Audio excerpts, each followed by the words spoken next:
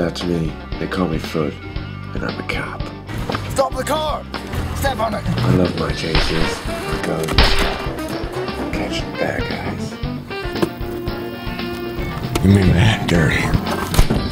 That's my partner Meth. He's one crazy son of a bitch, but he's the man who won behind the wheel of your car. Did you know that he won the WRC Rally Championship 4 times in a row before he came on the force? He's alright as a cop too.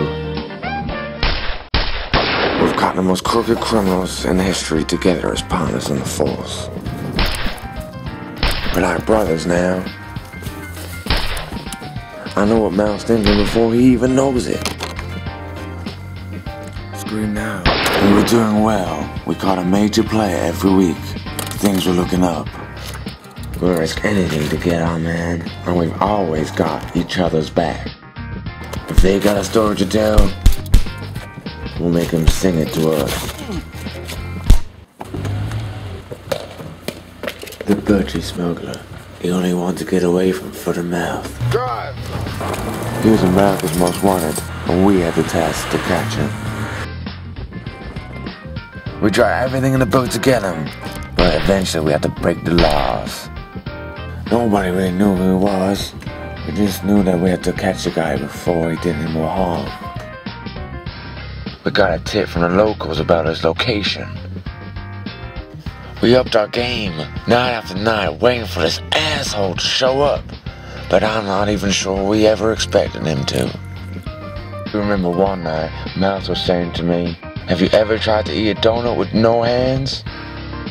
We were suffering from extreme sleep deprivation. We're gonna go a bit crazy, aren't we? Bastard wasn't to be seen anywhere.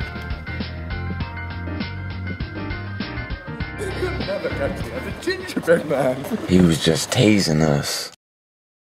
6 months had passed, and not even a whisper about the Budgie Smuggler. We were losing all hope of catching this son of a bitch. He let his cover slip, and we got a tip that he was in a secluded village in the middle of nowhere. This was our chance. Our last chance.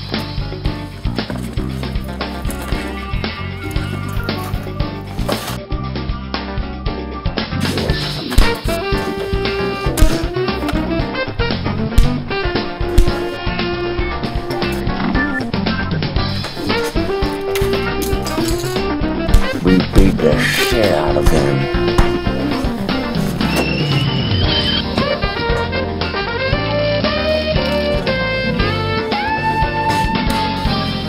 An egg whisk to the eye, this guy lost his class.